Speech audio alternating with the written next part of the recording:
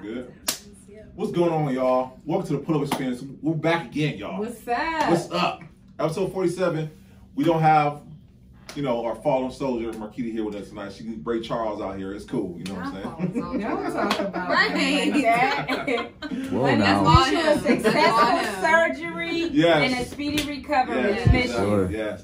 So y'all pray for our Marquita, you know what I'm saying? But tonight, y'all. Right.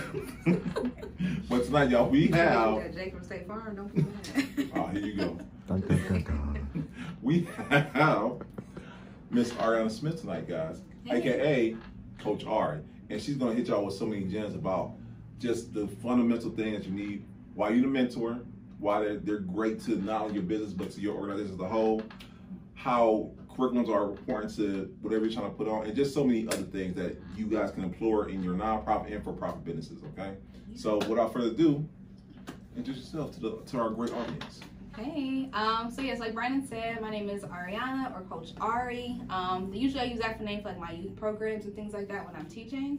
But I have a nonprofit called Motivate. So it stands for mentoring others through inspiration, validation, action, teaching, and empowerment. So it's been in existence now for 3 years officially. But I'll say this past year is really when I've been moving in my youth programming space a lot more, and getting some different contracts outside of what I've been doing for the last 10 years working with kids. So nice. Yeah. Okay. So let's start at the beginning. So what? So were you one of those kids who were the other kids in the classes, or were you the hall monitor? Where did it all start? Interesting. So I was a peer mediator. You're a peer mediator, okay. Let's get that straight. That makes sense. I was a peer mediator. But I was also that kid that was in Future Teachers of America. So we used to go to the elementary school kindergarten classrooms, read books to kids. And I loved to read when I was younger, so that was my thing. And then at Shaker, we had an organization called SCORE, so a Student Group on Race Relations. So the acronyms, though, I ain't gonna lie. It is SGORR. So basically, it was a group that helped to bring awareness to racism and prejudice and discrimination. And so as a SCORE leader in high school, I would have weekly meetings with a core group of kids. We would do different activities, and then 4 times out the year we would go to middle school classrooms and then teach these same activities to kids to kind of get them aware of certain things. Because what we realized was that when kids get to middle school, that's when you start to see that divide of why are all the black kids sitting together in the cafeteria? When in all through elementary school, it usually looks like a mixed group of things. Exactly. So kind of addressing those conversations or issues so that when they get to high school, they can be more aware and more intentional advocates for change and stuff like that. So, okay. Yeah. So what does your program entail? Are you in the schools already? And do you offer things after school, after school programming? Yeah, so before even launching Motivate, I worked with a program at St. Ignatius High School for the last, now going on 8 years. So they have a Reaching Minds program. It's 5th through 8th grade boys from the greater Cleveland area to help to prepare them to test into Ignatius or university schools, so private high schools in the greater Cleveland area overall. So I work with the 6th grade boys. I used to teach language arts, but now I teach entrepreneurship and leadership development to the kids. That's wonderful. So I have them during the summer, and then they do an asynchronous weeks on Saturdays during the school year. So I did that piece. And then for Motivate in particular, I actually have a contract at Barack Obama Elementary School in Maple Heights. Nice. So that's an after-school program. So we do entrepreneurship and leadership development, but a big piece of that is also more so teaching them the mindset aspect of being an entrepreneur, because let's be realistic, every single kid isn't going to go and start a business, and that's okay. But if I can teach you some of those fundamentals, you can apply that in school, or in your life outside of that, between public speaking or creativity or just understanding grit. All those things can be applicable to anything that you choose to do, regardless if you start a business or not. So how do the children actually come to you? Are they recommended by the teachers, or do they sign up themselves, or how does that go? Yeah, so far, the programs that I've taught, the kids are automatically assigned to me. So they haven't necessarily chosen to do the entrepreneurship path per se. I am going to be actually doing a program this summer in conjunction with University Schools Reach program. So they're very similar to the Reaching Minds program, where they work with middle school boys to kind of help to prepare or excel them academically. But these boys will be choosing my class as an elective, essentially. So about 20 to 30 boys I'll have for the summer too. Cool. Yeah. So it's safe to say you like children. I do. I do. I love working with kids. I have all the patience in the world for kids, not as much patience for adults. That makes sense. I'm just gonna be honest. That makes sense. They have a reason. Right. And in my head, like when there are certain things that like my students, I primarily work with boys, but when like my boys are doing something that adults can't even comprehend, I have a hard time understanding why. Right. I'm like, my 6th graders are doing this, so I expect better. I get it. I really do. So let me ask you this. So it sounds like you like you said, you teach on the mindset of entrepreneurship. Where did that begin for you? Because you didn't jump into it, so where did it begin for that? Yeah, so I was 12. So when I was 12 years old, my mom found some flyer for a course being offered at Tri-C through a program called E-City. So it was entrepreneurship, connecting, inspiring, teaching youth. And their whole premise, I know, right? It literally is a whole lot of acronyms now that I'm thinking about that. But their whole premise was working with students from the inner city or from the greater Cleveland area overall to essentially instill in them the same principles of entrepreneurship and how to start a business.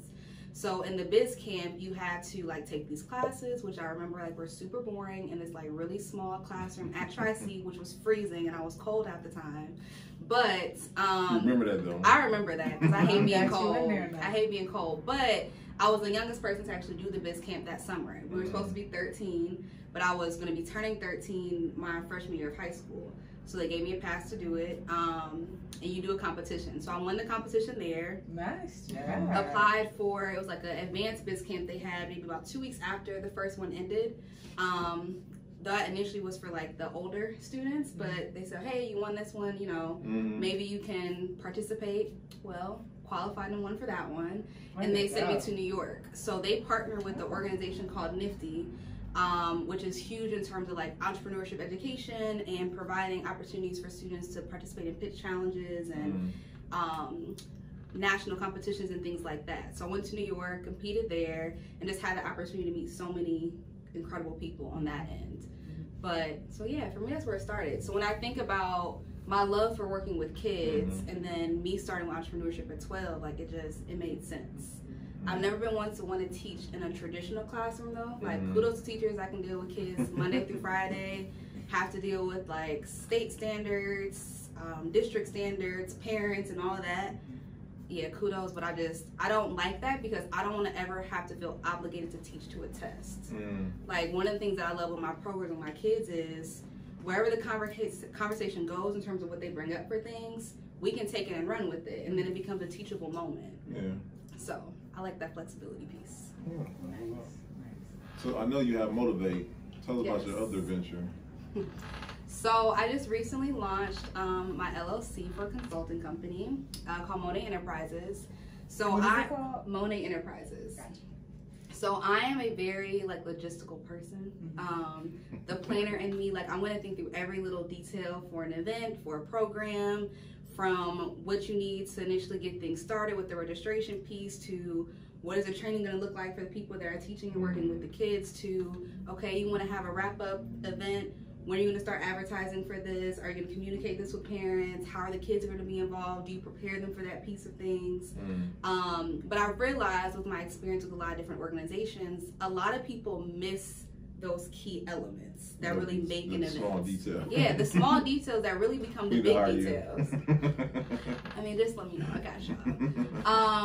But yeah, so what I realized, especially in the realm of youth programs, but I realized overall, like I'm just very good at organizing those things. So think about it in one end, kind of like being an event planner, but also being more intentional when you have a youth program and maybe you're not seeing the impact that you want to see with the kids. So having me come in, like, what does your curriculum look like? How are your teachers actually implementing this stuff for your programs to the kids? Because a lot of people can be teachers, but are you an impactful teacher? Like it makes a huge difference. It does. And if you're not able to authentically connect with the kids, that then also makes a huge difference. Right. Because kids see through the fakeness. Like, they do. They do. And I have a mindset with my students, like, if I'm bored teaching it to you, then I know you're bored learning it. That's good right there. That's a bomb drop right there. So I mean, I'm pretty sure we all can think of that teacher that like really changed our gave us a whole shift of mindset. Miss When we Black. come down. Exactly, right? Got the name ready. You got the name Yes. ready, right. For me, it's a Scott. Sean Mr. Scott. You know what I'm saying? She definitely, you know, I just looked at her as a mom, and she did make teaching fun, and I wanted to impress her. I wanted to do well because of her, you know. Yep. So, And it makes a difference. Definitely. It makes a difference. Okay, now listen. So you spoke about pitching. Marquita not here right now. Sorry, buddy, I got it from your friend. No, seriously. Explain to I didn't know that there are pitching competitions in Cleveland for businesses. I had no idea to this past year.